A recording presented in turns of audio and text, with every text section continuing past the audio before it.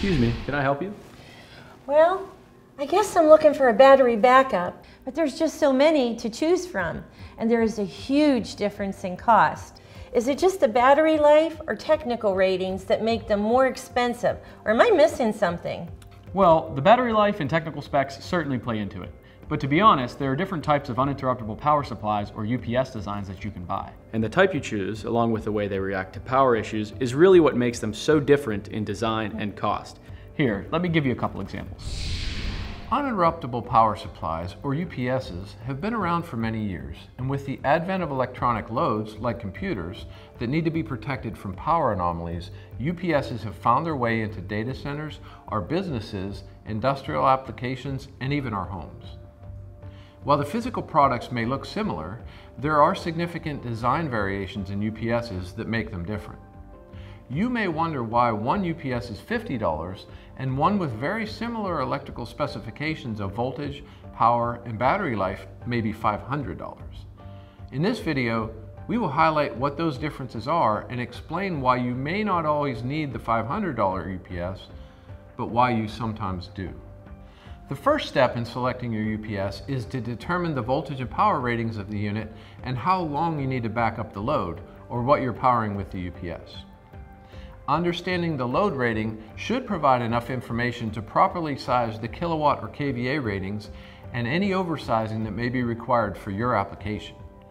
Remember, the primary benefit of a UPS is that it's a battery backup that restores power to your computer or other critical loads during a disruption of power from the utility or your primary source of power.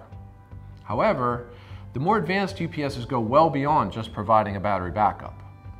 They can filter out some very damaging and disruptive problems that may go undetected by a standard battery backup system. For this reason, we break down the types of UPSs into three categories. First is the offline or standby UPS.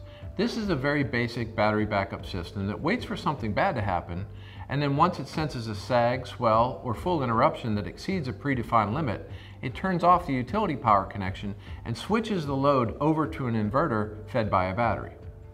The inverter converts DC power of the battery to AC to feed your loads.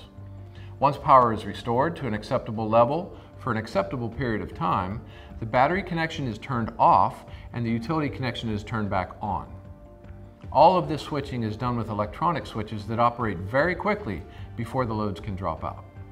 Line interactive UPSs are very similar to the standby UPSs, but they also provide long-term voltage regulation. For example, if the voltage in your house was running at 106 volts instead of 120, the line interactive UPS would regulate the voltage back to a level very close to 120 volts. These units can also provide overvoltage protection, meaning that if your voltage was 131 volts, it would pull the voltage back down to 120 as well. However, if the voltage exceeds a significant undervoltage or overvoltage, or is fully interrupted, the UPS would switch over to the battery just like the standby UPS. Again, this would all happen very quickly before most loads would even know that the power source had been transferred. Note that both the standby and line interactive UPS batteries are charged as needed from the normal utility source when it's available. Finally, the online or double conversion UPS is a significantly different design, especially on the front end or the input to the UPS. Basically, what happens inside a double conversion UPS is the input AC voltage is converted to DC with a rectifier, and then the DC is converted back to a clean sinusoidal 60 Hz AC waveform with an inverter, hence the term double conversion. Like the other two types of UPSs, there's a battery connected to the DC bus, but in this one, the battery charges and discharges without disconnection from the source. The input and output voltages are completely isolated from each other, allowing the UPS to clean the voltage for the load and will not disrupt the power during the transition to the battery or the transition back from the battery. This UPS can clean up other problems with the source voltage like electrical noise, frequency variations, switching transients, and harmonics because it's always in the circuit feeding the load through the rectifier and inverter. In order to fully understand all of these power quality issues, we've created a summary table that shows the IEEE definitions for each of the events or issues that these UPSs correct.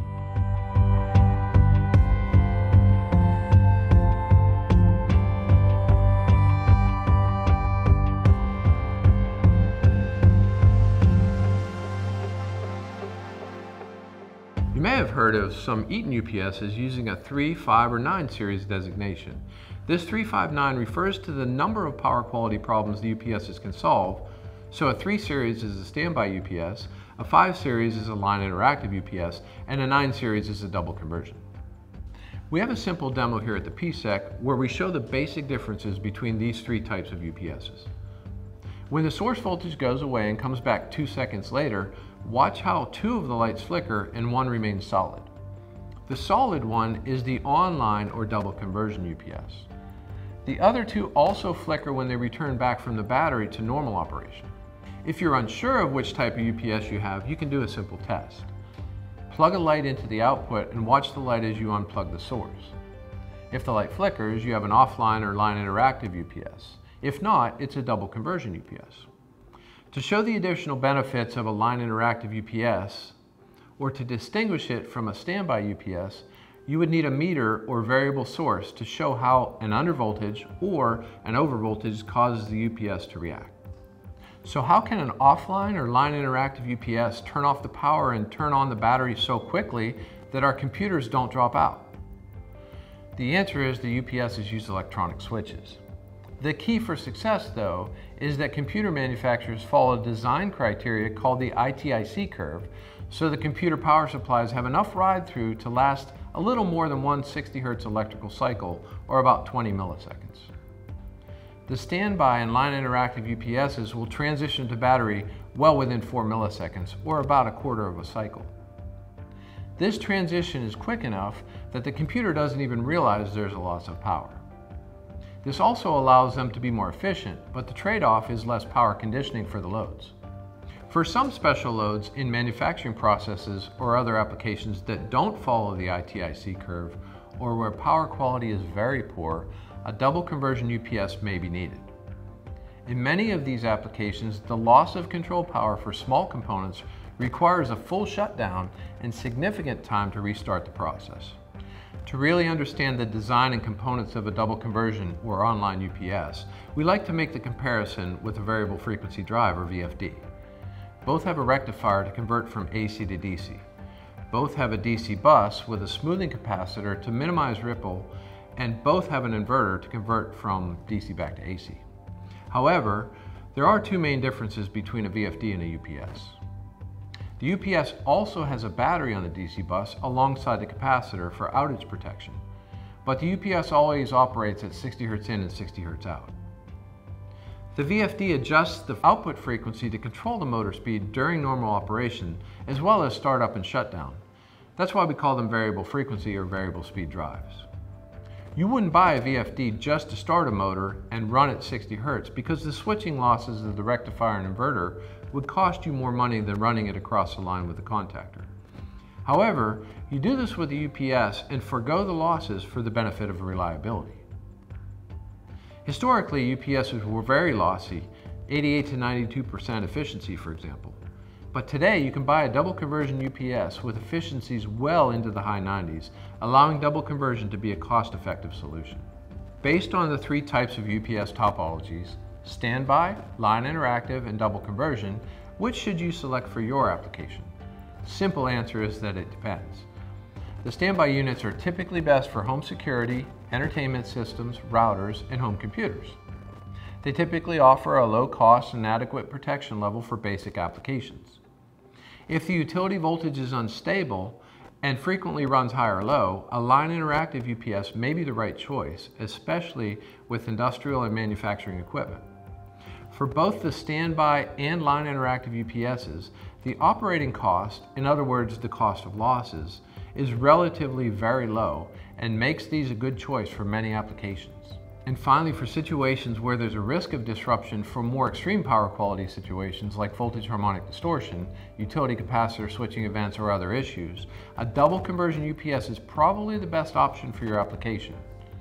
These are the considerations that you typically have to make for single-phase applications. Note that if you buy an offline or line interactive UPS and the supply voltage is poor, which often happens on a weak utility source, or when you're running on a generator, the UPS may stay on the battery and drain the battery because the sensing doesn't like the wave shape or level of the source voltage. In this case, you may drop the load if the battery runs out of charge. For larger three-phase applications, most UPSs are double conversion units. However, newer technology UPSs like Eaton's 93PM and 9395 offer full double conversion and complete isolation from primary to secondary, but also offer higher efficiency modes like energy saver or variable module management. These units act like high-speed hybrid versions of line interactive and double conversion UPSs, but react in less than 2 milliseconds to ensure computer power supplies are protected, even during a full power outage. Although these units are highly efficient running in double conversion mode, you can save additional money by operating with these higher efficiency modes for large UPS systems. Beyond the topologies, the battery systems that go with these UPSs have gone from traditional lead acid to much smaller, lighter, and longer life lithium-ion batteries. Therefore, today when you're shopping for a new UPS, it may be 40% of the size and weight of a previous model with the same electrical ratings and battery life. The duration of the battery runtime is usually in the range of 5 to 15 minutes, but it can be increased if more is needed. If the UPS is lightly loaded, you will get much more runtime out of the battery. For larger systems, most times the battery duration must simply bridge the gap between the power outage and the startup of a standby generator. Today, for special applications like e-houses, machine builders, or even gamers, we have a lot of variations in these UPSs to choose from.